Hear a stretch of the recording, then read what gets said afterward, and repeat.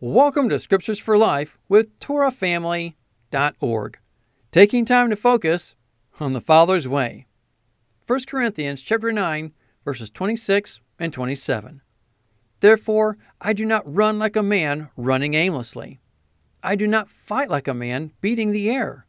No, I beat my body and make it my slave, so that after I have preached to others, I myself will not be disqualified for the prize.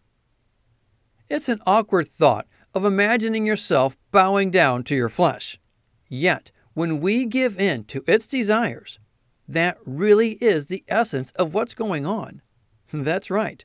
It's as if you are bowing down to yourself. It makes yourself your own personal idol. Wow, what a thought, huh?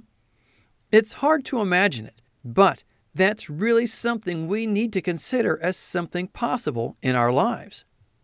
No one would dream of doing such a thing in real life, right? Yet, how often do we fall prey in allowing ourselves to do such a thing in the spiritual? We can't live life casually anymore. Be the drill sergeant over your body. When it comes to you and your body, you are the one who is supposed to be giving the orders.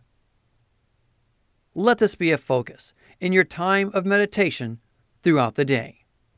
Until next time, Shalom.